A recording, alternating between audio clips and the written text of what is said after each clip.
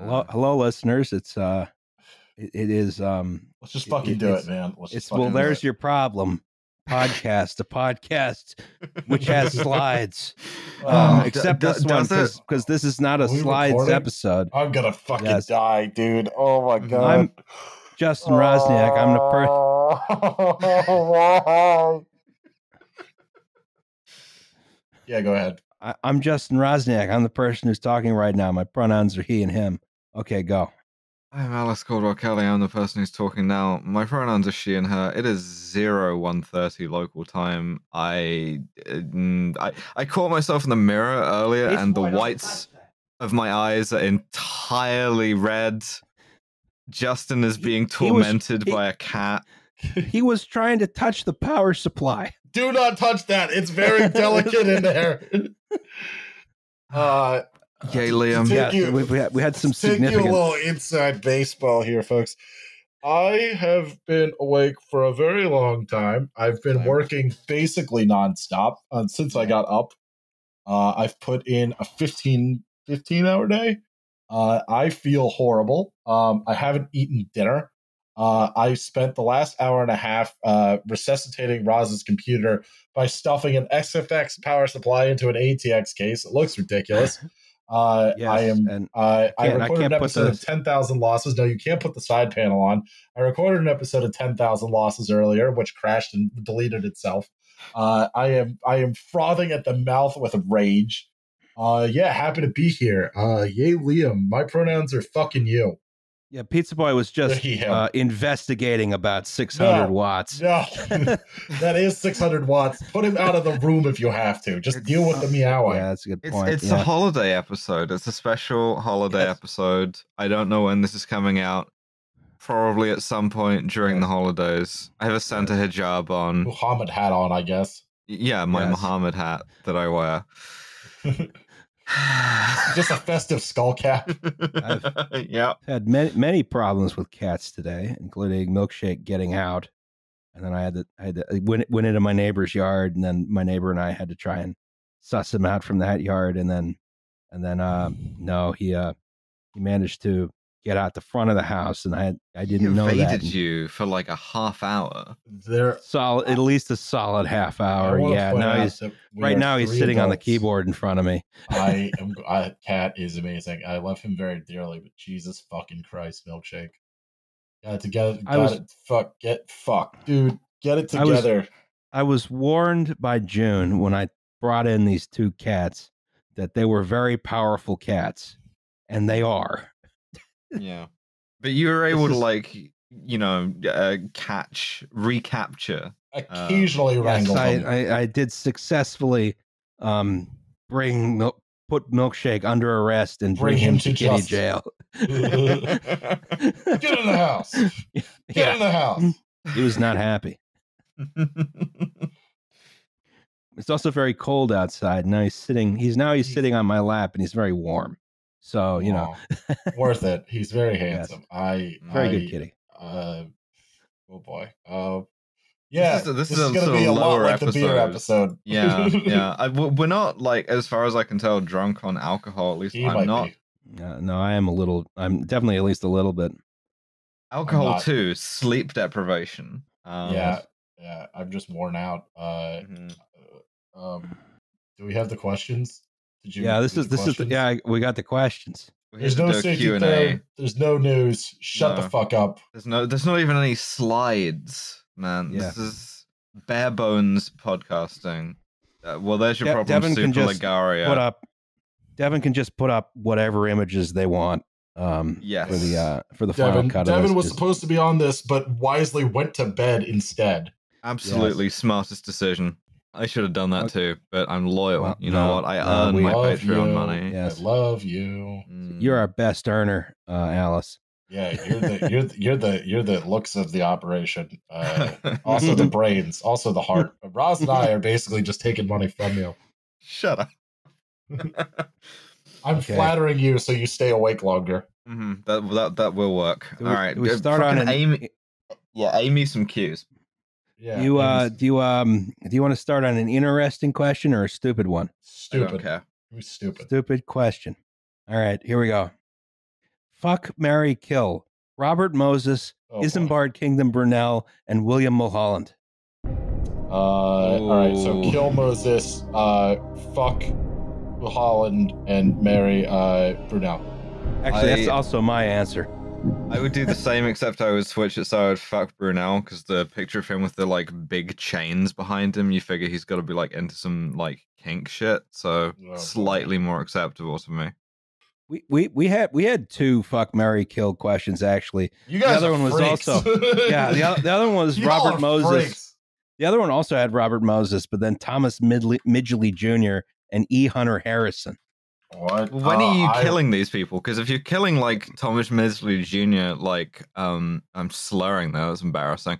If you kill Thomas Midgley Jr., it's like it's already too late. He's already done most of his work, unless you're going back and killing like child Thomas Midgley Jr. And I'm uncomfortable with anyone underage being included in a fuck, marry, kill. I mean, it's also on this podcast. That's the other problem is that like you know, I think in terms of this particular situation, I mean, you kill all of them, but it's also funnier to watch Midgley kill himself. That's true. I don't know if funnier is the right word. Yeah, no, he was one of he was an inventor killed by his own invention. I mean, okay, that's actually pretty funny. Yeah, you can't take that away from him. And the perfect capstone, because you got like a hat trick of deadly inventions. I think the main thing that you can get from this is that the last thing any of us want to do is fuck Robert Moses, because like imagine that That's face. Anti-Semitism, Alice. Yes. Is it really? No, probably not. No, cue me another A. That guy strikes me as a guy who did not fuck. Robert Moses. You know Nikola Tesla died a virgin? Robert Moses height. That's why it's apt to name Tesla. Robert Moses wiki feet. Yes. Oh, no. I said yes. No. Next question. Yes. What are each of your favorite sports, if any? None. That's why I don't have a sports podcast. Favorite sport is American football, followed by hockey. I actually have to go. I have to go. I think football has become my favorite sport. I also quite enjoy baseball. I like baseball with you. Baseball, baseball is fun to watch with Liam. I mean, this is the thing about, I guess, watching sports in general. I enjoy it a lot more if I'm watching it with Liam than if I'm watching it by myself. Although at this point, I can just watch football by myself and just scream at people. That's my boy. Nice. That's my boy. Yeah. Going to things with Roz. We went to a XFL game once, which is probably one of the most fun times I've ever had with you, simply because I also didn't understand the rules of the XFL. So I was like, I know how this should work, but it sure isn't. It was the Defenders game. It was the first DC Defenders game. Yeah. In like January 2020.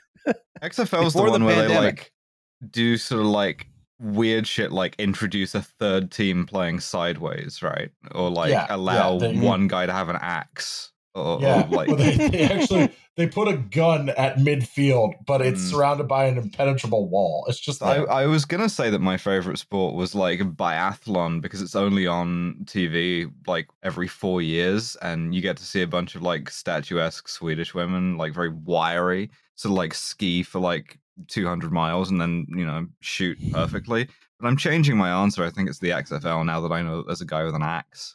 Yeah, I will say one of the fun bits of the Olympics last time I watched it was the decathlon at the finish, where the women were all hugging and congratulating each other and laughing, and the men reached the finish line and promptly collapsed and died. Like they just laid down. It was amazing to watch them be like, no, I'm not fucking getting up. Like, you drag me out of here.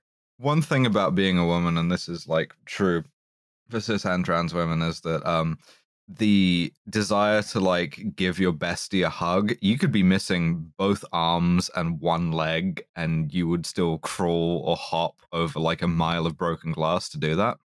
I don't know why. That's how I feel about giving Roz hugs. I love giving Roz hugs. He's a good hugger. I guess for like path of least resistance, I like football, my football, soccer too, because it's on TV all the time. It's very low stakes because like you can yell at it. It's like I understand it intuitively enough to yell at. Yeah, still XFL. I mean, maybe if there was like an XFA, like an X soccer, where they gave one guy an axe, that would be cool. Like to see like the XFL. The XFL, yes, trademark it now. Patent pending, patent pending. Like all it took Original was us to be joke, do not steal. deranged off of no sleep, and we invented a new sport that's going to take the world by storm. I mean, it took us 10 minutes. All right, I have another one. Yeah, would you prefer to be on a sinking ship or a sinking plane?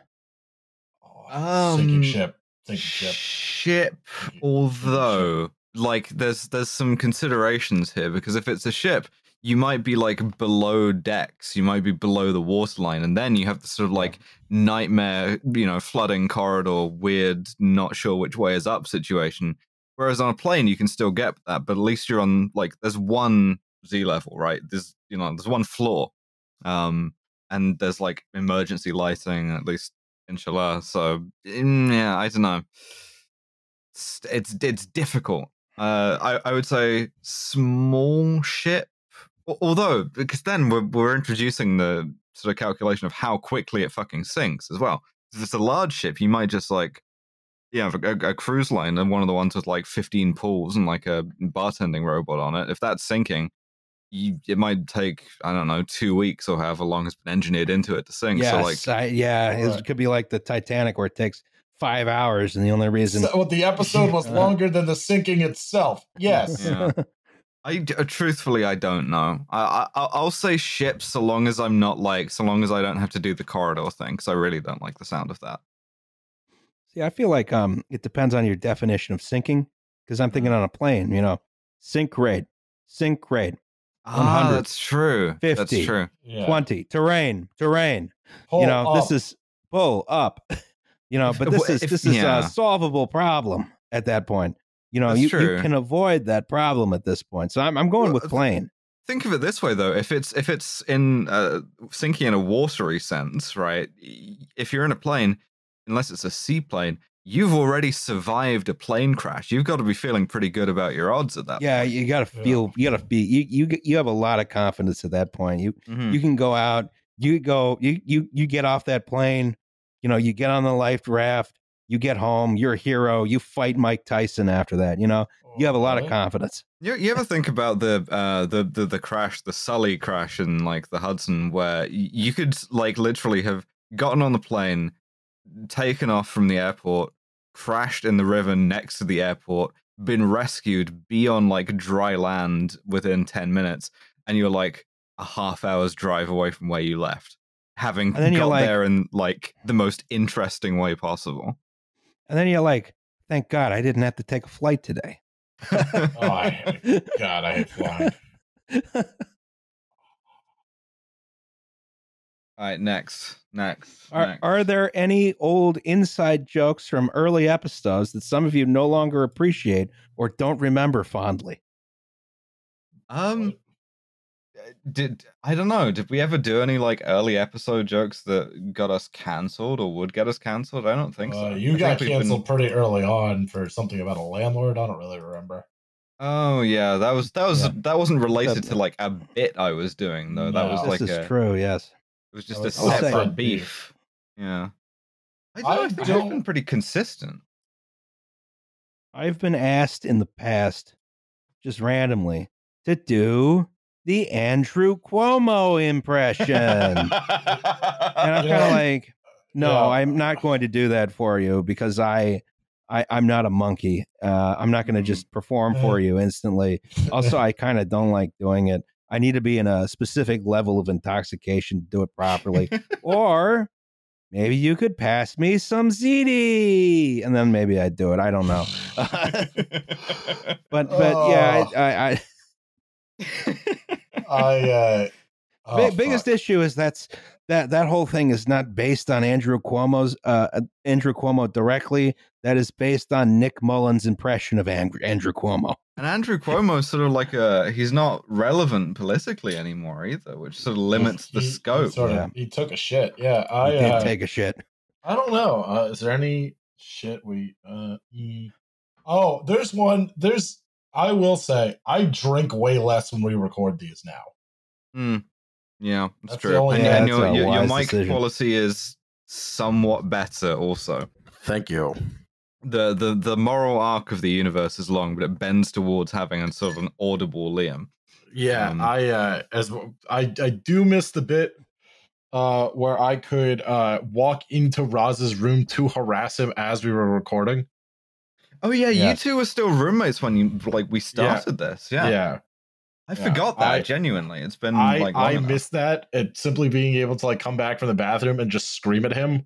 And it's sounding better than my actual mic.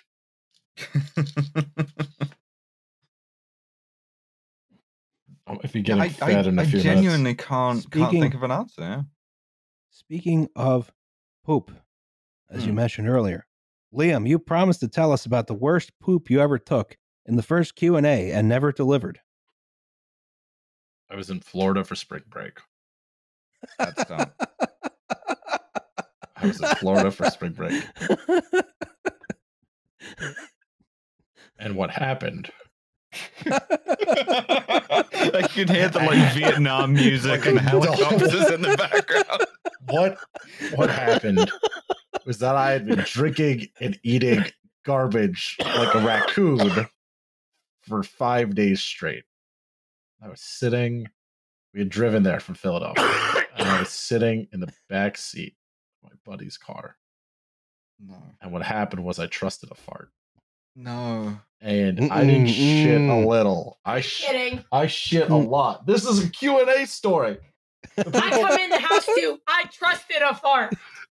Listen, I had to take a shit. I didn't know I had to take a shit at the time. So I took a shit. And it was in the car, in his nice, recently cleaned, about to be more brown leather interior. And the thing is, right, there's no detailing that. You can clean that car however you want. It's still going to be the car that you took a shit in. Right. So I take There's a very stark divide in cars between cars that have had shit in them and cars that haven't. Right. You could remember this was the last day, so we had to drive back to Pennsylvania.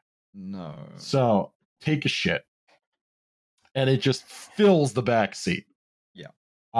And there is nowhere for me to really go. So I had to stop by a dumpster, try to reach my dirty clothes from the back seat, which I couldn't quite do, run around to a dumpster, throw out my shit-covered boxers and shorts, get my, throw a piece of cloth over my dick, send my buddies to go to a Walmart and get me a pair of shorts and underwear. I didn't shower. There wasn't an opportunity to shower.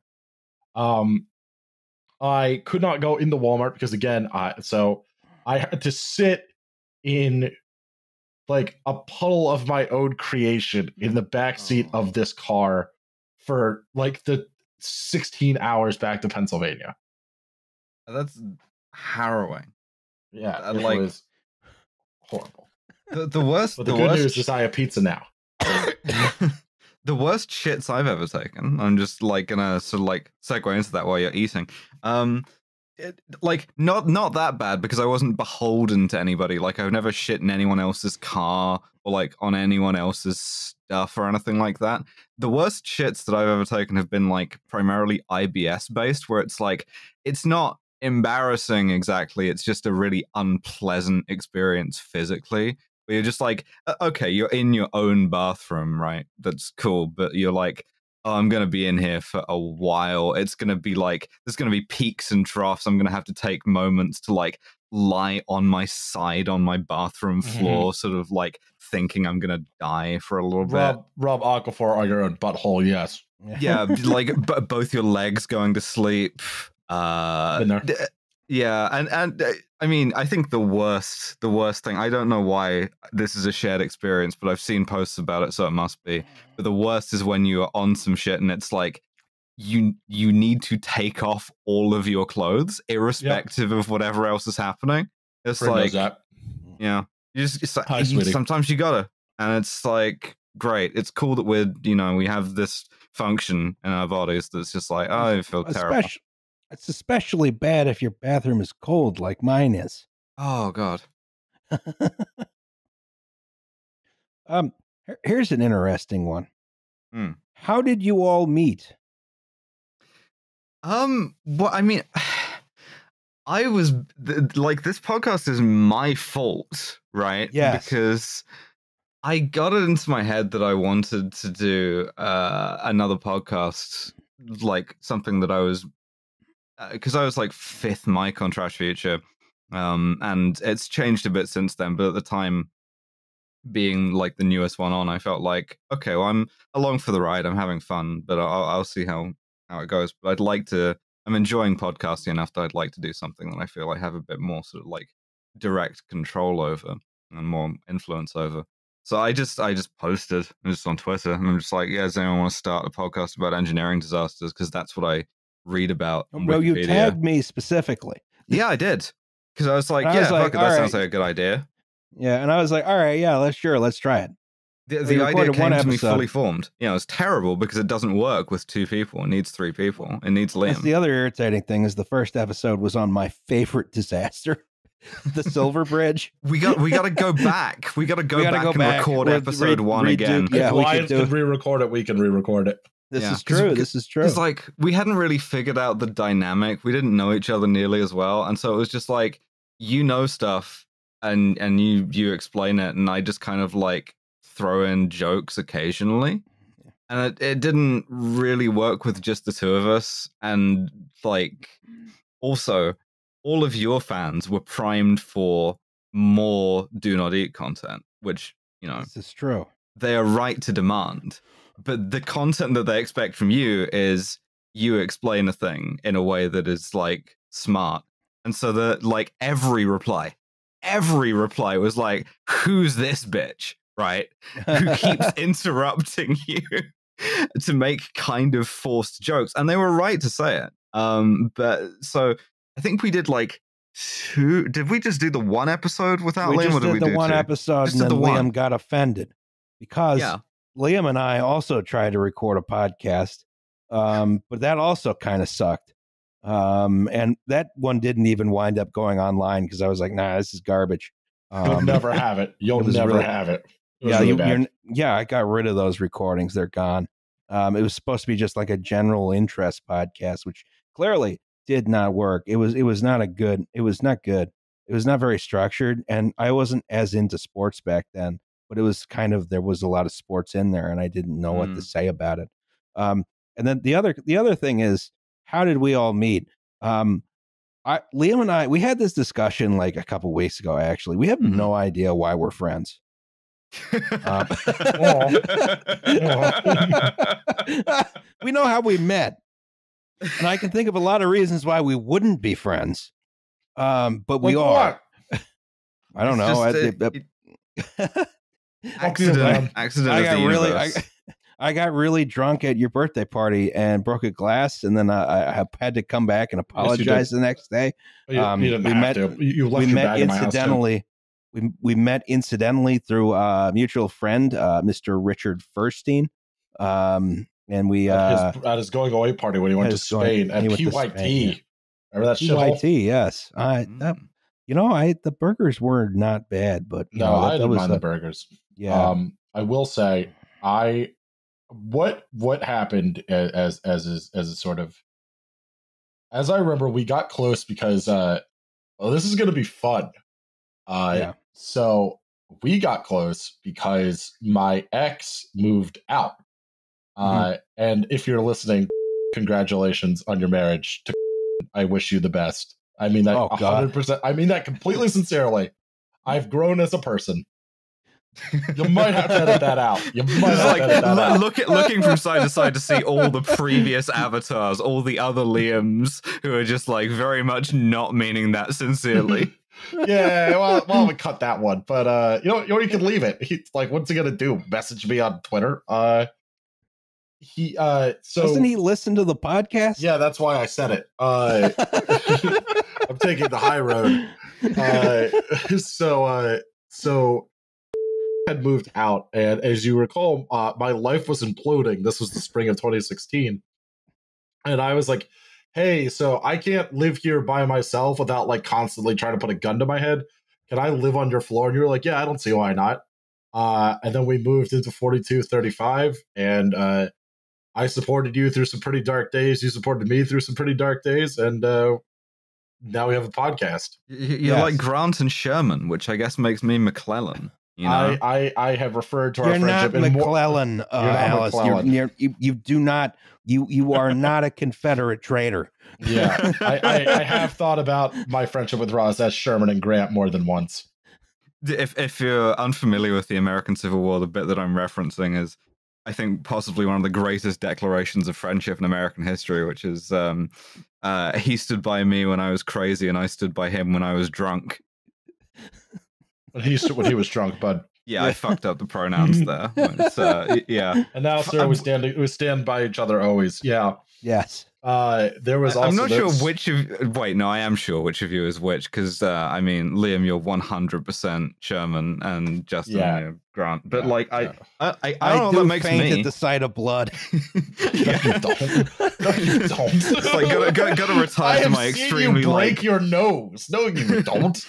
Gotta retire to my extremely, comfortable tent. What was that when we were walking home from the young friends thing at the Divine Lorraine? Remember, you fell and fucked up your nose. Did you not break it? No, I did not break it. I did fuck it up though. I thought you broke it. I was bleeding quite heavily. Yes. Yeah. Shout out to young friends of the Preservation Alliance, home of some of the most dangerous open bars I have seen in my life. Yeah, me too. List of Union generals. I'm gonna find my general Sona in here. Oh man, this is a long ass list though. You got too many generals. You could be someone weird like William Mahone. Yeah, I don't know. Oh, he was a Confederate. Write in the comments. Just be what Meade. You think my, You're Meade now. Congratulations. Yeah, sure. Yeah, write in the comments. But yeah, so that's how you two met. That's how the podcast started, and just a series of happy little accidents. Yeah, Ross supported me in Friend Court in the spring of 2016, and then Yep. If each of you could invite anyone to guest on the pod, it's the Pope. Who would it be? I was also going to say the Pope. It's the Pope. Yeah, like current Pope seems cool. Be interested to have him on. He seems pretty good. I want to talk to him about being a bouncer in Buenos Aires or wherever the hell it was. Was it Buenos Aires? I believe so. Yeah. Yeah. Call that the hand of God. Oh my God. I don't know. It'd be interesting to do like a the Catholic Church episode with the Pope on. Just like we went to this sort of like the top guy. We called the manager.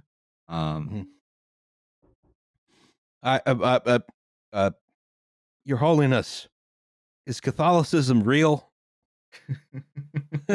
Is it strong? Is it my friend?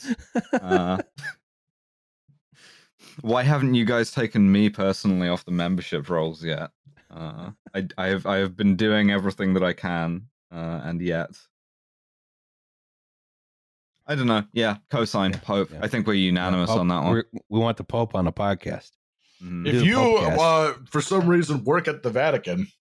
Yeah, if you have it in, we have people everywhere, right? So we've definitely Holiness the Pope. We have an in with the papal household. We're gonna do like papal visit. Yeah. I mean, technically, it is interfaith dialogue, right? Like, we got all three Abrahamic religions. Just as Roz dies. Yes. Marks aside, what historical figures do you think would be podcasters if they were around today? Ooh, I mean, Marx would 100% have been a podcaster. William Randolph Hearst. Do you think he would be a podcaster or like a podcast manager, commissioner? No, he'd be a Substack guy. He'd be a Substack guy. That's true. A podcaster. I feel like someone like a Horace Greeley, another newspaper who really wanted to just see his name in the paper. I feel like Leland Stanford would have a podcast. Oh, sure. It'd be sort of a Elon Musk type thing. I think you could have like quite a successful Ambrose Bierce podcast. Oh, I would love to listen to that. Oh my God. That would be great. And I mean, he's very sarcastic, very sardonic, had the soul of a podcaster, and then like Virgil Texas disappeared forever. No, you get Bierce and Twain together like once a week for an hour. Oh my God. That'd be really good. I'd listen to that. Yeah, me too. Yeah.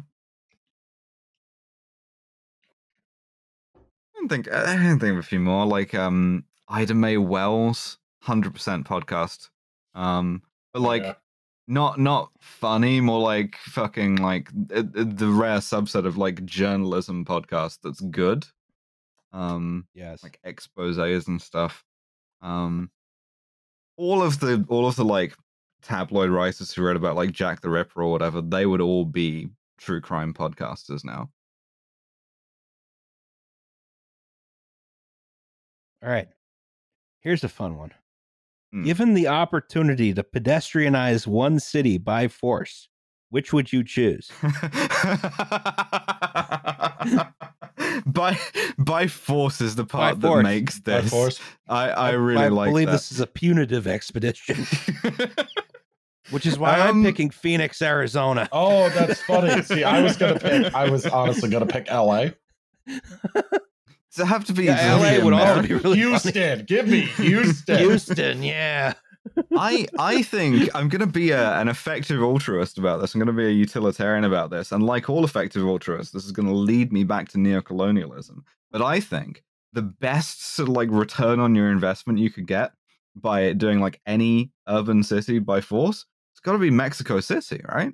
Like it's one of the most congested and yet largest cities in the planet. Oh yeah, it's got to be up there with like Shanghai.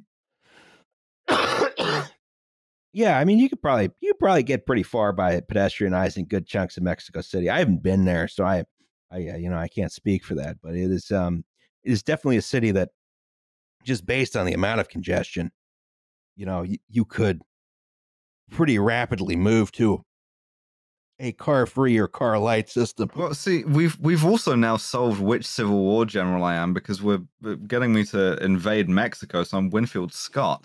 There you go. I mean, the downside is, aside from the, having to invade Mexico thing, is that we would lose out on the cool VW Beetle taxi cabs, the like white and green ones, which they may not still have. But, also, a bunch of Peugeots and Renaults you can't get in the United States for some fucking reason. Yeah. The whole Latin American car market is always fascinating to me, because it's just like, oftentimes it's like 2/3 American, but then with like some weird modifiers, and it's like, oh, this is the thing that VW only sold here because for some reason a bunch of West Germans made very good business contacts in like South America in the 60s or whatever. Nazi joke. Yes. So I have Nazis on the brain because I'm writing the next. I'm not sure if it's going to be a bonus or a mainline episode. I got Nazis, a lot of Nazis on the brains. Yeah. What a thing. I got Nazis on my mind. I wish you wouldn't. I got Nazis. I don't know. It feels like an MGM musical song. Something. Oh wow. Yeah. Yeah. So like it's something you'd work into like Hail Caesar or something like that. This is true. Yes. Well, pretty underrated. That's just the producers, I guess. Yeah, I guess so. It was in the back near Switzerland. All I heard was yodeling. I've never seen that movie the whole way through because the introduction is very boring. And I've never quite gotten through it, but now I realize I probably just skipped that. The remake with Nathan Lane and Matthew Broderick, or the original with Zero Mostel. I haven't seen either of them. I've seen the original one, but not the whole way through because again the introduction takes so long. Okay. Yeah. The remake cuts all that, but on the other hand, you're kind of missing out on some other stuff too. But Nathan Lane's really good. The TGV and the Shinkansen turn into mecha robots and fight one another. Who wins? The fucking Intercity 125 that's still left standing because no one respects it, and it's like the TGV and the Shinkansen destroy each other. And the Intercity 125 is just standing there watching. Yeah, I can see that. Waiting. Yeah. You know, with its double headlights. British engineering wins again. Default, the two sweetest words in the English language. British engineering is just a byword for at some point the doors are going to fall off. Oh yeah, there's someone has like sealed their sandwich inside the door panel, and it's like slowly rotting in there. Mm. It's a recurring story about British Leyland that happened. Great, that's terrific. I don't know. I feel like a TGV does not win this contest. No, I think the Shinkansen wins based on being Japanese. They're also the specialists in mechs and Gundams and that's true. Such things. Also, Evangelions. The L, what is it? The L0 is my favorite just because like it looks so goddamn dumb. What the Zero series Shinkansen? Yeah, with the it's so good to see you face. Yeah. Oh wait, you I mean are you talking about the Maglev one, or you're talking about the original one? Yeah, because I like the original one. Oh, the new one. The new ones all look like shoes because it turns out that's the most aerodynamic thing. Whereas the old ones actually look like bullets, which I like. The old ones or the new ones have to have all these weird shapes because one of the things they did when they were designing the line is they kept all the tunnels relatively small. So you have to have these extremely, excessively aerodynamic shapes because otherwise it would blow the windows out. Oh, Jesus. That's also why they have relatively small windows on those trains. As opposed to in Europe where they just made the tunnels bigger and you save out on vehicle engineering, which I'm going to be honest, I think that's the correct way to do it. Yeah, as opposed to the like streamliner thing where you just sort of like do neither and blow the windows out. On the other hand, the Shinkansen is the superior high-speed rail system of the world just because it's like, yeah, we run these trains, at 180 miles an hour, and we run them every 5 minutes. Oh, you will get there. You will get there. You missed your train? That's a damn shame. There's another one in 5 minutes. Well, you can actually see it coming.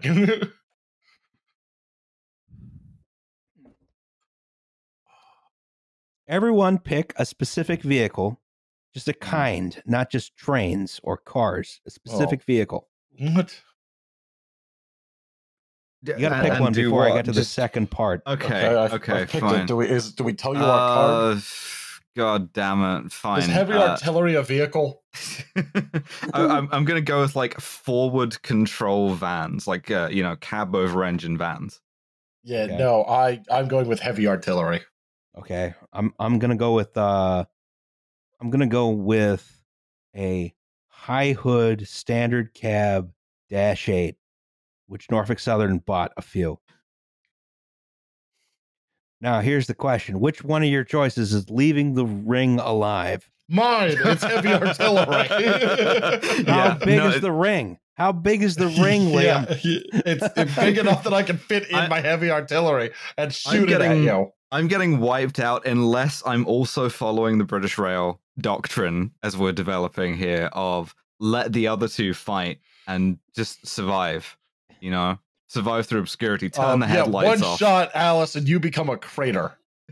Yeah, but how big is the ring? You might take out yourself too. I won't know. It's 10 miles wide. Okay. What if it wasn't though? Then I guess I'm switching to a high hood diesel, motherfucker. But then also the problem with the high hood diesel is that you've got to have the tracks to support that. Otherwise, you're just trying to do the thing that guy who drove the train at the hospital ship is doing, where you're just kind of like grinding it along like a sort of an unrailed surface, hoping for the best, and you can't steer. What if you're pointing tangentially to Liam's artillery piece? There's nothing you can do. It's gonna be a long fight. Let me tell you about my artillery piece. Oh my! What is the continuity of posting plan that we should all have? What?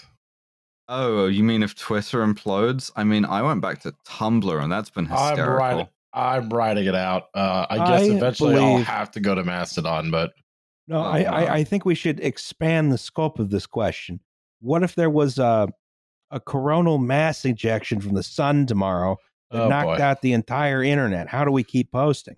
Well, I wouldn't like that at all. I wouldn't like that either. If that happened, I would simply. I own a typewriter. The ribbon for it is still inked. I would type out my posts and I would staple them to like things in my neighborhood, and then other people would have to read. Yeah, I'd probably also do that. Yeah, IRL posting on posts, in fact. So like, get really into like wheat pasting. And just, the kind of brainless shit that pops into my head where I'm like, God, the most recent one I had just off the dome on Tumblr was, if there's all these spaces that are non-Euclidean, how come Euclid's still king shit? You would get that like typed up and like wheat pasted to your front door. You would hate it. People would kill me and they'd be right to do it. This is something I think everyone needs to have in their back pocket. What are you going to do if, there's a massive sunstorm tomorrow? You have a sort of a Carrington event or whatever it was called. And not massive enough to fry us, just massive enough to stop us posting. Well, yeah, I mean, that's still, it takes out all the electronics everywhere. How do you keep posting? And all I can say is, get in, it makes sure you know your friends and neighbors well enough that, you can, you know how to get together and post. Yeah. Outside of the internet. Cracking all my bones. And in the meantime, in sort of the social network sense, I don't go to Mastodon. It's Twitter, but with more mods. And the one thing Twitter needs, is more mods, right? It's like, what if my ability to post was like tied to like even more like weird, oversensitive guys? No thanks. Nah.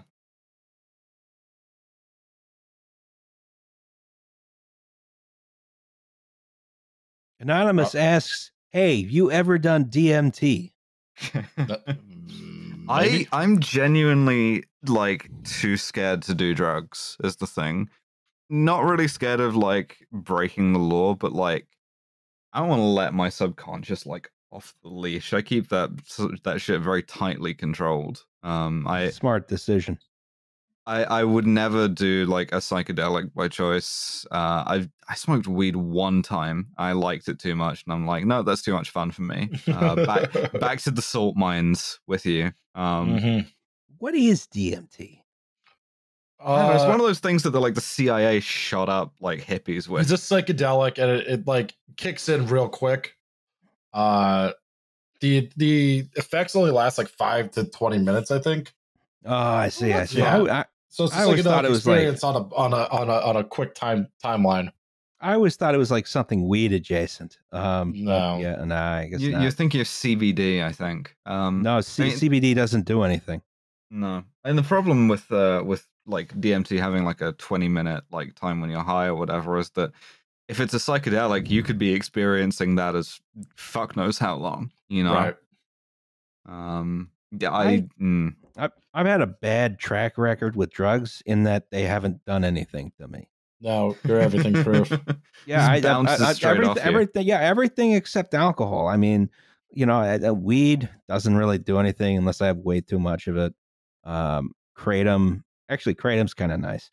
But it's nice for falling asleep. That's the main thing. And cocaine didn't do anything to me. You know what the worst one was? I got prescription Percocets when I got my wisdom teeth out. Well, this is the real question based on other evidence. Were they fake Percocets, or am I just somehow immune to all forms of opiates? No, you got fake Percocets. It's probably fake Percocets, yeah.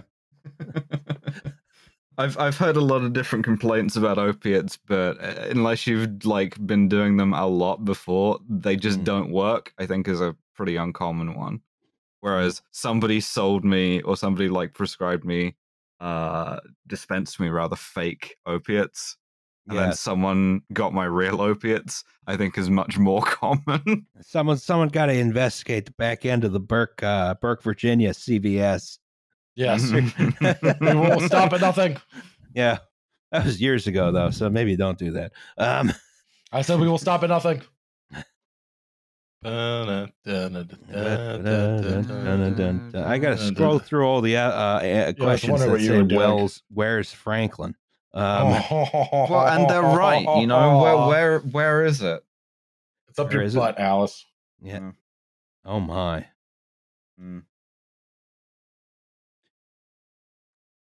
What are your favorite concrete admixtures? Oh, fuck. What? Huge gravel fan. Number one gravel fan over here. That's not an admixture.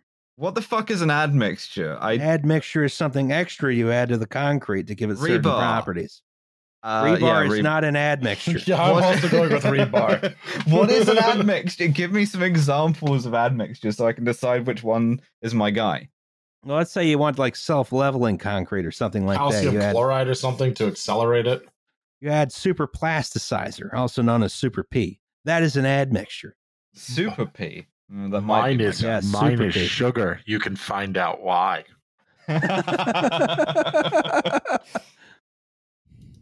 Also, the name makes me giggle. I'm not going to say it on the podcast. You're just going to have to go to the concrete admixture subsection. Super P is stored in the Super Bowls. I don't know. Super P is you'd think it it really fucks around with the slump. This for the concrete guys out there. Anyway, so now this is an interesting one because it's not for all of us. It's apparently for Alice, even though I think Liam and I would also have an answer. The big spotlight has been turned on. What is your favorite Mountain Goat song, Alice? Oh, fuck. That's actually really difficult because I like several million of them in really different ways. Up the Wolves, but like Up the Wolves on the Sunset Tree all acoustic re-record album. That's a good choice. That was called like Come to the Sunset Tree. That one is Up the Wolves. Second place, Choked Out. Third place, Guys on Every Corner. I mean, really just like uninterrupted career of bangers by the Mountain Goats. So like genuinely the band that I listen to by far the most. Everything else is a distant second. There's a Tumblr post that's like about a guy who like only plays Dwarf Fortress or whatever and like plays it exclusively. And when he's asked to like play something else, he's like, "No thanks, I already play a video game." That's how I feel about music and the Mountain Goats. It's like, is there a podcast called "I Only Listen to the Mountain Goats"? Yes, there is. Where they do covers. I have an album that they made of those, and it's really good. It's the thing. Do you guys have opinions about this? Obviously, No Children. Yeah, I was also going to say No Children. Woke Up New, and probably the death metal band in Denton. Laura Jane Grace did a great cover of that on I Only Listen to the Mountain Goats that you can go and listen to. It's fucking astounding. That'll be our dream podcast guest, the Mountain Goats. Honestly, John Darnell. John, if you're listening, you follow me on Twitter, and I'm not sure why, but I bet you regret that. Please come on the show. I don't know what we will get you to talk about, but I promise not to talk about Mountain Goat songs for an hour. I promise to exclusively talk about Mountain Goat songs for an hour. Yes. I forgot another runner-up, which is the Triumph of the Pigs that ran straight away into the water. Oh, and Dark in here. I'm just going to keep interrupting every time I think of one for the rest of the episode. Sorry, you should never have asked me about the Mountain Goats. You just go through the entire discography and like, oh yeah, that was a good basically one that's too. how Yeah. I feel. That is basically how I feel. It's like, like the ones that I've listed are like, you know, sort of 5 stars. Everything else is 4.9, and I'm going to be listing all the 4.9 ones in like alphabetical order from here on out. Soft targets. All right, in a fight, Gritty or the Fanatic, who wins? Gritty, he's 7 feet tall. The Fanatic is also 7 feet tall. No, Gritty canonically. The Fanatic has a technical. We've seen. This is a hot dog cannon. Yeah, the crew serves hot dog Although cannon. so does Gritty. He has a Zamboni. Fanatic is 6'6" and weighs 300 pounds. We put him in the same ring with the train, my destroyed van, and your artillery piece. This is the real question. It's like, okay, so the Gritty's got the Zamboni. The Fanatic presumably also has a vehicle of some kind. Yeah, he does. He has the hot dog cannon, dude. Yeah, so it's a hot dog truck. So, okay, I do think the Zamboni doesn't go very fast though. I think Gritty wins, assuming they fight at the center. But if they're fighting at CBP, then the Fanatic wins. I think it depends. There's definitely like it does depend on advantage. You have to put them on neutral ground of some kind. Yeah. You know, which is the parking lot. if Gritty and the Fanatic are fighting each other in the parking lot, lot of the lake, I my money's still on Gritty. I think he wants him more. I think he has more heart. I feel like the Fanatic, he's gonna do something with that big gun barrel shaped nose. I don't know what he can do with that, but I feel like he can do something with that might take like out a 22 Gritty. In there, you know. Yeah, no, I think it's a larger bore than that. You know, well, the whole nose bore, or like, because I'm thinking there's like a concealed pistol within there, and he's just gonna like do him like the Irishman, where he just like walks up to him and it's just like bam, you know. But yeah, clearly you're envisioning it as like a 4-inch cannonball. That's what I'm thinking comes out of there. Yeah, but imagine the recoil though, and that's at like face height. It'd just snap his neck. It'd be like mutually assured destruction. That's a good point. Yeah, that would be really bad. Yeah. So I don't know. We just have to figure out how to get them to fight each other, and we'll find out. The U.S. Franklin. The UK and US have joined forces to banish Well There's Your Problem from their lands. Where would the podcast be relocating to in this event? Canada. Yeah, Canada, I would say Montreal. Yeah. I would also sign up for Canada. The Canadian government for small business loans. Yeah, I mean, the Canadian government. Okay, immigration might be difficult because like it's difficult everywhere, and especially like Canada's racist. Fine, but like it's like the US, but with healthcare. You know, there's guns and stuff, which is fun for me. I can shoot bottles and cans off a fence. The only downside is that we would all have to fend off Justin Trudeau's roving goons of doctors trying to convince us to kill ourselves. I thought you were going to go with roving gangs of blackface, but yes, also that. Oh my God, I've kind of wanted to do an episode on that. How they've I think we should decided that literally just like comes to your house and is like, hey, have you ever considered killing yourself? It's like frequently, but I tend not to do it. That was really good. You know, it's kind of like there's, you know, there are instances where maybe medically assisted suicide is, you know, a compassionate thing. Oh, but, sure. You know, that the moral hazard has asserted itself very quickly in Canada. Yes. But yeah, so it's so grim. You can the roving gang of blackface and that too. Yeah. Kevorkians. Yes. Yeah.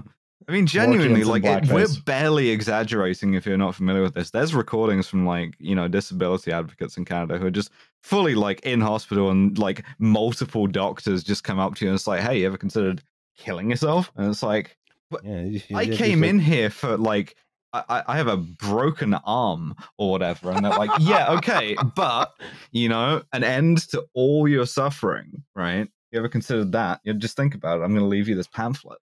Reminds me, my dad told me a story a while back. He broke his arm when he was in high school, and like the priest came in to give him last rites for some reason. He was very confused. Do you know something I don't? the reason I reached for broken arm there is because it's a running joke amongst trans people that if you go to like hospital with like a broken arm and you're trans, they're like, okay, first thing you got to do is stop taking the hormones. And it's like, but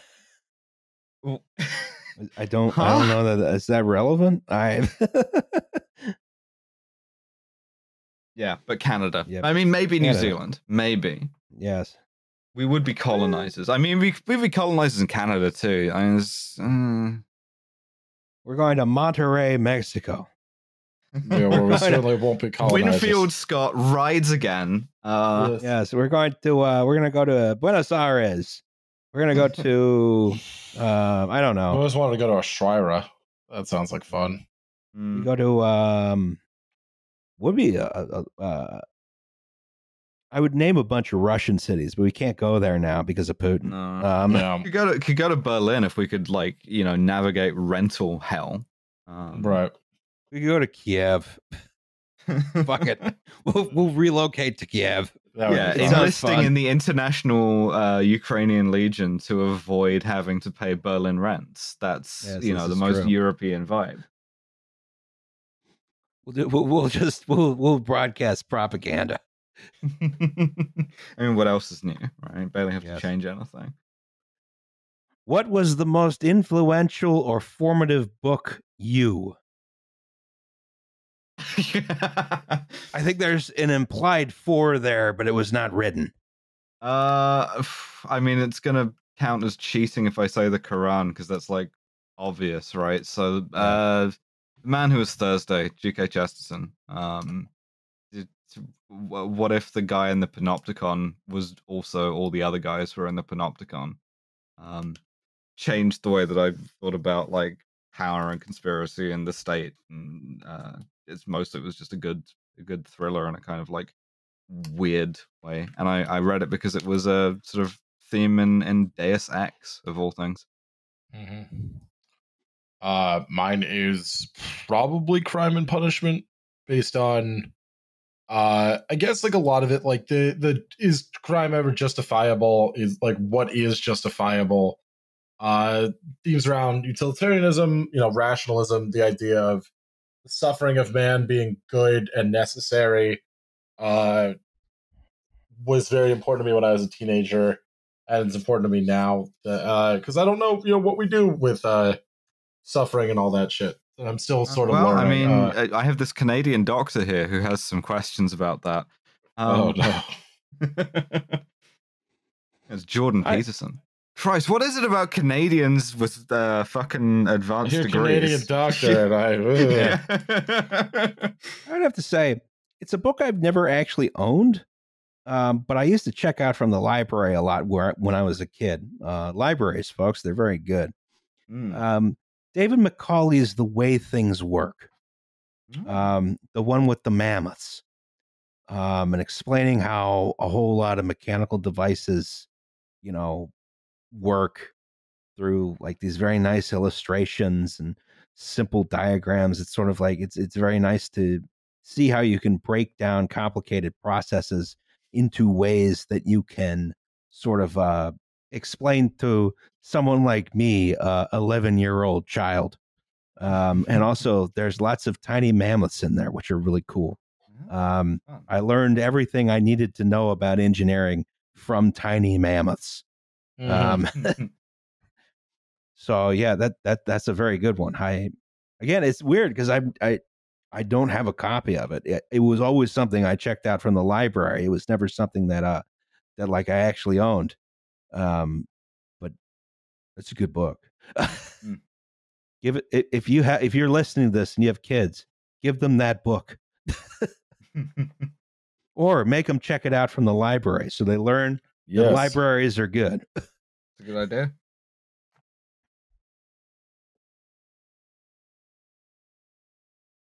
If you had to choose one disaster you'd cover to die in, which one and why? Oh God. Okay. Jesus Christ. That's a bad question. Yeah, I don't like that. we don't really do things where people have died well.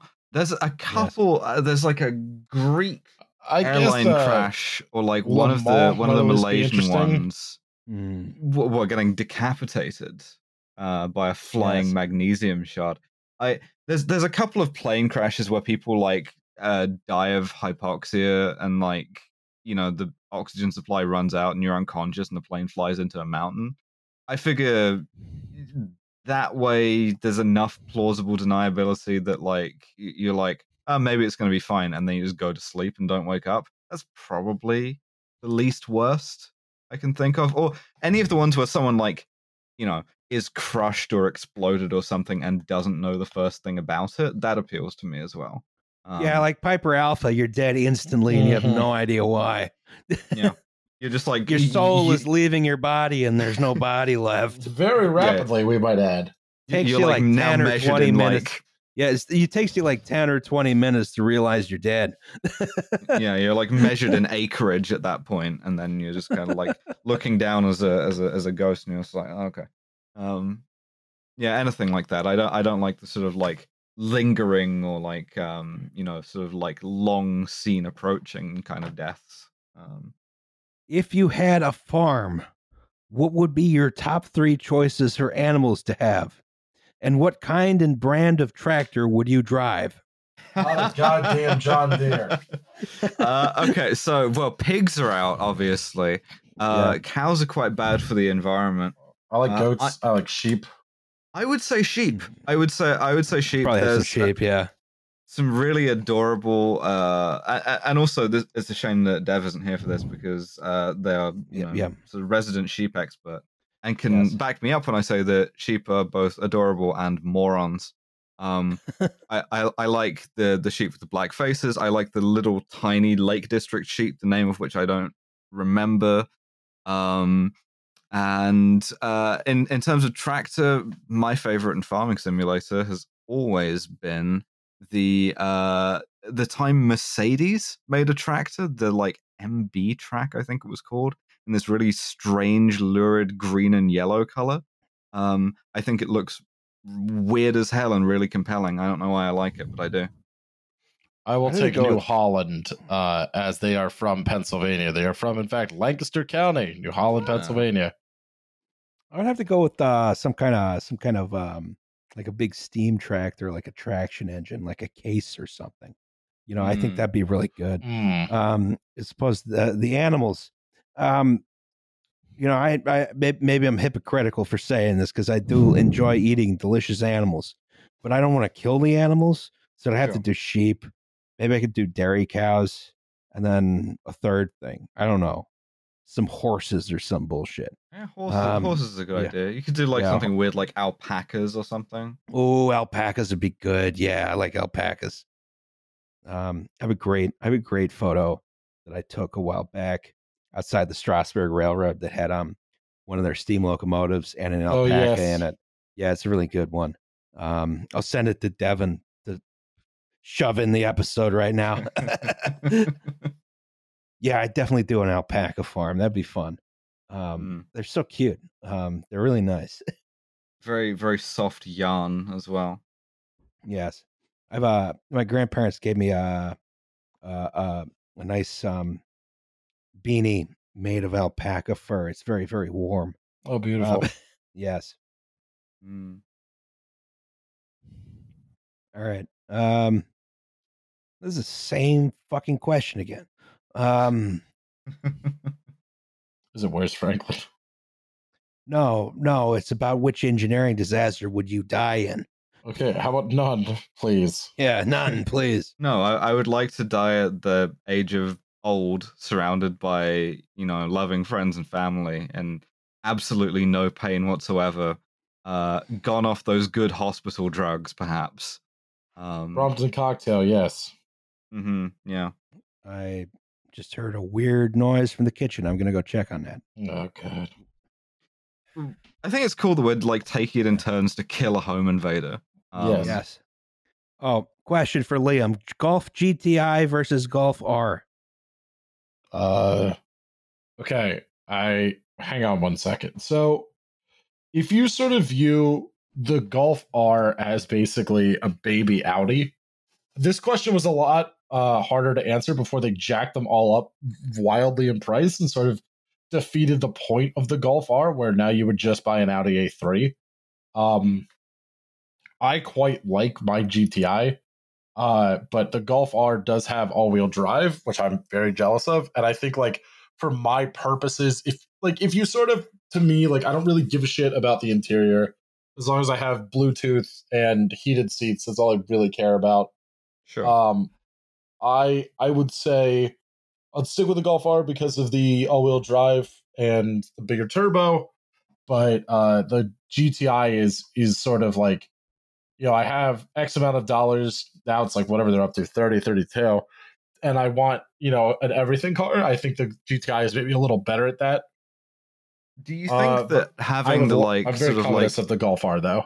do you think that having the Scandinavian sort of like all-wheel drive and shit like that makes it sort of less Golf-like and more like an Audi though? Yeah, I do. I really do. And I think that having it just be front-wheel drive and mine, now that it's been modded, has a significant amount of torque steer, but I think that sort of adds to the fun. Sure. You're doing like Philadelphia Drift, Yes. I figured out what the problem was. There's a home invader. Someone got on top of the fridge and then jumped down and then knocked over a whole bunch of bullshit. You're being luckily tormented by these cats. I was about to say, very, very powerful cats. Mm. All right, here's one. Yes. Liam and Justin, the woke left have forced you the transition to make the podcast 100% trans. What are your new names? Leah, easy. I mean, yeah, it's not too far off what I did. Easy option. As I was told, if I were born a different gender, I would be Jessica. I would be Aislinn, is what my parents told me. Aislinn? Aislinn. Ashlyn? Ashling? That would be Ashlyn, yeah. Aislinn. Aislinn? Just like insisting that it's pronounced that way. I was about to say, I know one Ashling who's a fan of the podcast, and that's how that is pronounced. That's fine. I don't give a shit. Just like given a succession of like Irish names, each of which you insist is pronounced the way that it's spelled in like English orthography. Saipan. Aifi. Sayorse. Sayorse, yes. You can throw a shoe at any person. If they're dead, they're now alive for the duration of the shoe toss. Who are you throwing at? Hold on a second. What? Oh, I see. So, right. So, like, we are all Muntadera Zaidi, right? We're throwing a shoe at, throwing George W. Bush a or whatever. historical person, or but it could be anybody, a live person. Yes. But if they're dead, then they're resurrected for the purposes of us doing this. Yes. You got me thinking about the Civil War again, so I'm just gonna say Robert E. Lee because I think it'd be funny. I don't want to hit him in the head with a boot, like not like a shoe either, like a boot, like a big one. Yeah, like a riding boot. I want to hit him in the head with a riding boot. I'm going with Kissinger. Yeah, not a bad one. Yeah, because I don't want to give anyone the dignity of being resurrected. No, because it's great because if you resurrected like Robert E. Lee or Stonewall Jackson or Nathan Bedford Forrest or whatever, you could be like, you and your guys have not only like lost, but you continued to eat shit for the next 150 years. Also, you're about to get hit in the head with a boot, and then you hit them in the head with a boot, and then they die again. Which to me seems like a sort of embarrassing interlude in your death, right? As you come back, find out that you have taken yet another L, then you get hit in the head with a boot, and then it's back to death. Yeah, I feel like the problem is, if you resurrected Stonewall Jackson, do I then have to go down to the cemetery in Lexington to throw the shoe at him? Well, I think they come to you. Lexington enough? Yeah, no, what I'm thinking is, less than, like less than a quarter mile away in the same cemetery as my granddad. Oh, yeah, fair enough. And I'm like, okay, maybe I should be resurrecting him. Is this all happening? Because we all get one. Is this all happening at the same time? Is Robert E. Lee gonna arise from the dead and see Henry Kissinger, and then a second later get hit in the face with a boot? Because that sort of like adds a level of unpredictability. This is true. And This is true. farce Yeah. to the whole affair. Liam, who's your guy? Who's getting hit in the head with a boot? Who's getting hit in the head with a boot? Or a shoe? Sorry. And they come back to life if I do this? Not permanently, just like long enough for you to hit him with the thing. Let's see. There's a lot of people I hate where my rage simply wouldn't be expressed enough. Or I'd be sort of in some sort of time loop of hitting them to death. It's sort of a contempt thing more than a hatred thing. Nelson Rockefeller. Yeah. Nelson Rockefeller. Ooh, that's a good interesting. answer. That's a weird sort of like dinner party arrangement that you've got Nelson Rockefeller, Henry Kissinger, and Robert E. Lee. Just lining those guys up. Yeah, no, certainly. No, I would feel bad about resurrecting someone from a cemetery where I have relatives buried. It's fucked up that you're sort of like your gift of resurrection is only applied to like someone who you want to make suffer more. Exactly. Yes. Right. Sort of theologically concerning. Yeah. There's a theological issue here. Yeah. Someone did this to us again. Okay. Fuck, marry, kill Robert Moses, Santiago Calatrava, E. Hunter Harrison. We already did this one. Yes.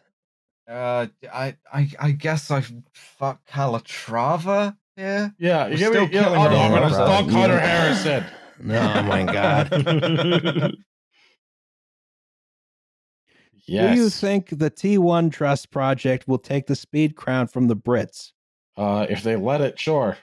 Yeah, I mean that's the real question: is if they let it. Because you'd have to figure out somewhere to run the damn thing, and that is exactly. I've heard that there are talks about it, but I haven't heard, any specific plans. Because I'm betting heavily on default once again. If the state of your rail infrastructure doesn't allow this to happen, and Britain continues to hold the record just by like default, perfect. Yeah, I think that may be the case. Should have been faster in both senses. Shut up.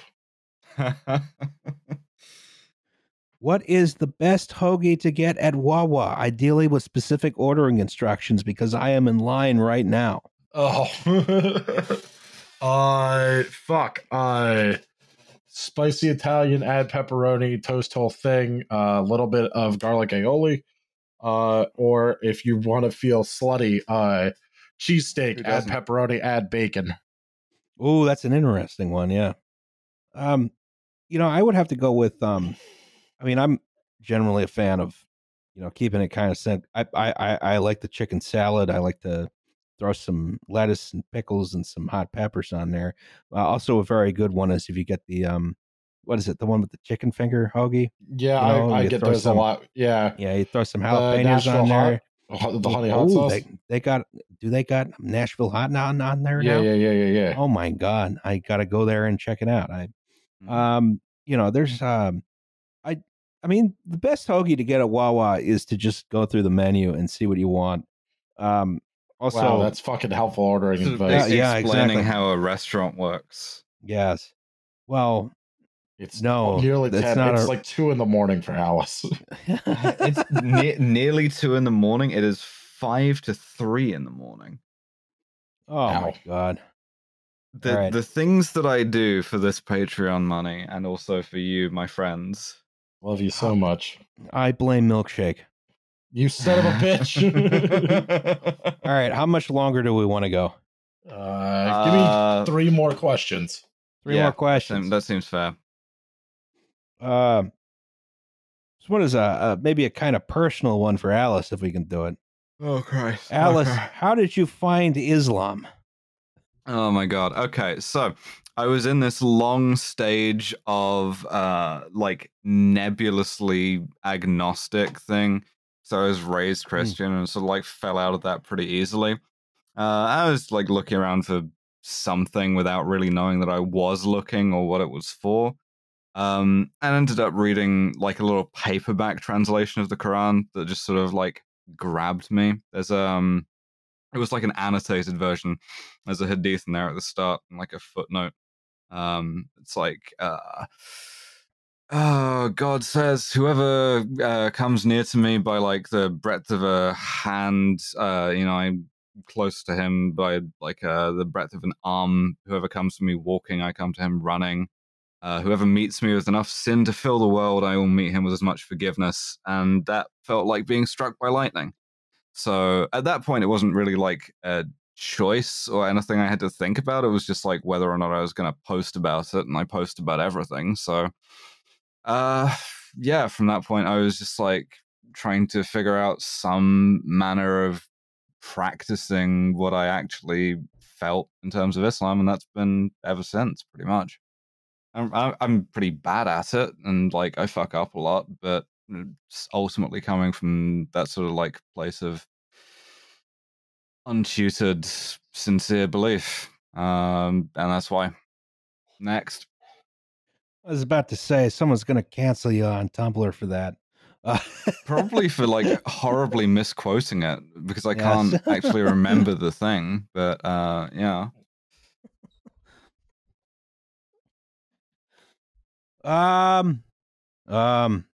Okay.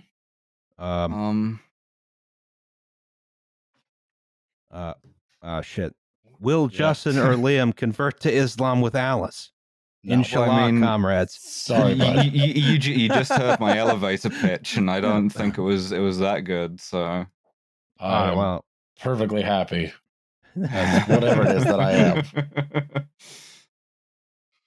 am. Fuck, God damn it! I can't even do this one thing, you know. No, I mean, I do want to say that occasionally people have messaged me to say that like, hey, because of you, I started like reading about Islam, like I am now Muslim, and that's genuinely like one unambiguously positive thing that I've managed to do with Islam. Is like, hey, I might fuck up as much as possible, but you know, now I'm like, you gotta write down all of the other like good shit that this guy did, because it's because of me now, you know. So There was someone who reached out to me and began the process of converting to Judaism because of me, which I found very kind and a little scary. Hope you're doing well. It's like emotional, you know. Did they get the hard part over with early, or was that well, I don't want to reveal too much information about this person. My voice is really funny. Really go. This is fun. I'm sure I've told this joke before, but so Muslims get circumcised as well, right? And so when I had my first appointment for gender surgery, for the pussy surgery, the surgeon saw that I was Muslim. He's like, "Oh, did you have to get circumcised for that?" And I was like, "I was kind of depending on you to take care of that for me." And I was kind of hoping that would be kind of an irrelevance once you were done with this whole situation. Just a little off the top, and we're ready to go. That's right. Yeah. No, I'm in for something more, you know, sort of more conclusive than that. Thank you. I just got to say, if someone like DM me and said, "Hey, I converted to Catholicism because of you," I would say, "You did why? What? Why? Are you gonna become one of those weird tradcath guys? You gonna move to Times Square?" Oh Christ! All right, here's a good one: Art Deco or Art Nouveau? Art Deco. I go with Art Nouveau. I'm also with Art Nouveau. I like a good curve, you know. Yes, I need to see a bunch of curves, and you know, maybe a bunch of, you know, really thoughtfully done wallpapers, maybe a poster with an extremely attractive lady on it. You know, I like me a nice Gesamtkunstwerk. You know, You wash your mouth out. Legally, everyone is like required once they hit the age of like 35 to get one of those Art Nouveau like posters for like Duvernay or whatever in their house. Yeah. No one remembers why they have it. You just get one, or like one of the Alphonse Mucha Four Seasons things. I could do it 6 years early, no problem. Yeah. Give me some absinthe. Give me some architecture that was done entirely on hallucinogens. Yeah. Some Belle Epoque shit, truly. Oh, hell yeah. Yeah.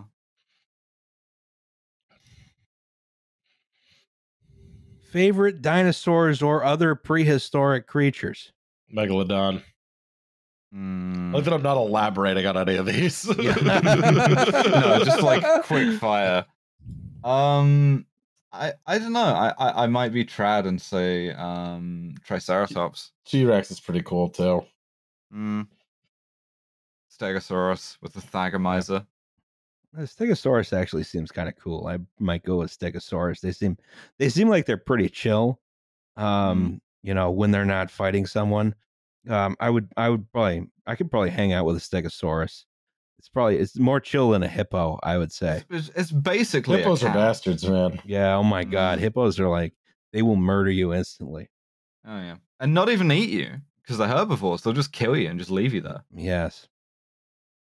Like if you're gonna kill me, at least have the decency. From 43 degrees to 10 degrees in 30 minutes. Ah, cool. Actually, okay, so maybe we'll conclude on this one because I think this is an interesting one. Sure. What is the closest any of y'all have been to actually experiencing a podcast-worthy disaster firsthand? Huh.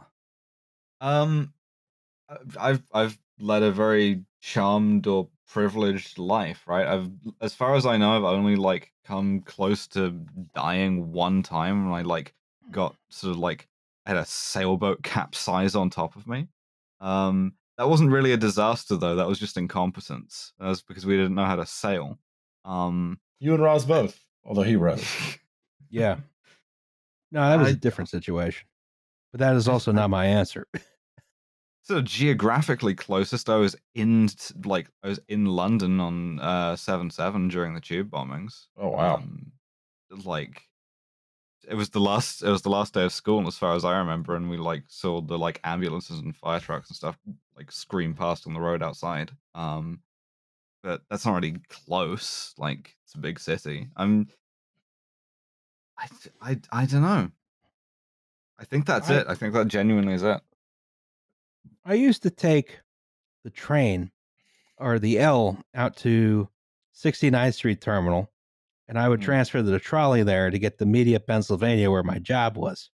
And so 69th Street Terminal, the L pulls in, all the passengers get off, and it goes on a big loop that's on a bridge, comes back the other way, picks people up on the other platform, right? So one day I was there, and I get off the train, and whoever was driving the L that day had a bit of a lead foot, went up through the loop, and then the train just fell over. Ooh. And I was like, this is the funniest thing I've seen in my life. Like, they just derailed the train right in front of me. That's beautiful. It would have been really bad if I was on it, but no one was on it, so it's just really funny. Well, presumably one guy was on it, and he had an interesting morning. Yeah, but the first car didn't derail. He just like threw the arse end of the train off the tracks behind it. I am going home. This is why you need all-wheel drive. You know, maybe you were right about the Golf R after all. It was all-wheel drive. Oh, wow. Mine is that time I accidentally blew up a still in college. Sorry. I was gonna say, did you go to school in like 1920 Atlantic City? What the fuck? No, North Philly is kind of like that though. Charleston, West Virginia, or like I guess Morgantown's where the college is. Yeah. You ever burn any couches? Have I? Yeah, a couple times, but that's not the point. Oh, well, we should burn a couch sometime. When I get out there, we can all three of us burn a couch together.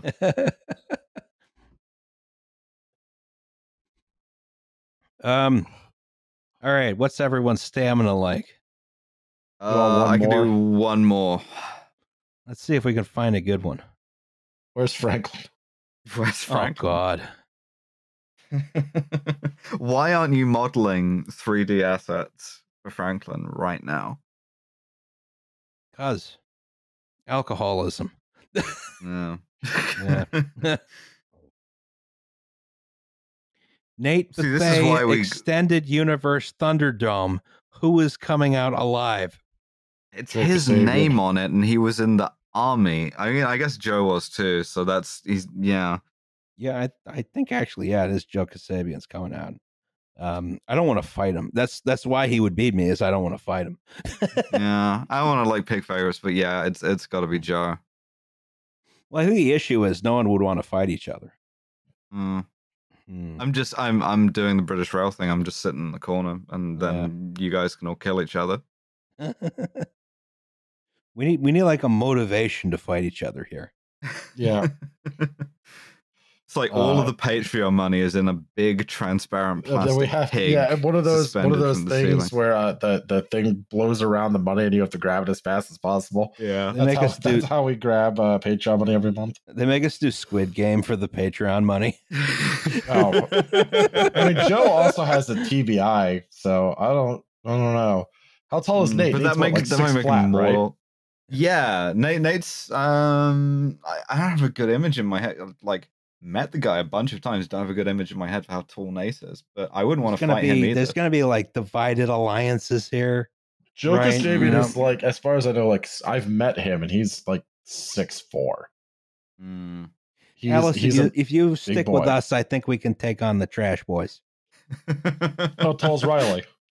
Riley's also frankly alarmingly ripped is the problem. Yeah, I don't like that. Doesn't necessarily mean anything. I will say I met Milo last weekend, and I could probably take him. Yeah, I appreciate that we've all gotten into the squaring up against our co-hosts. Like we might have to do this in the future. Like how Batman knows all his friends' weaknesses just in case. Well, I mean, lest we forget that not only do we have sort of Joe Kasabian on side through you, we also have Devon on our side. This is a good point. Yes, I'm How feeling tall is like I mean, huge, enormous, 25 feet. So really, yeah. So I think our camp is gonna be looking pretty good until we split off into individual fights. Then that's gonna be real ugly. Yeah, and then it's going to Dev, Joe, and maybe Nate. I would say. Thank you, Alice. Yeah. Jackass. yeah. I call it. Are there weapons involved? That's another question. No. The Philly Fanatic has been deployed into the arena as an agent of chaos, XFL style, and will fight whoever he sees. We are all defeated by the Fanatic. Yeah. This is the Fanatic standing atop a pile of our corpses.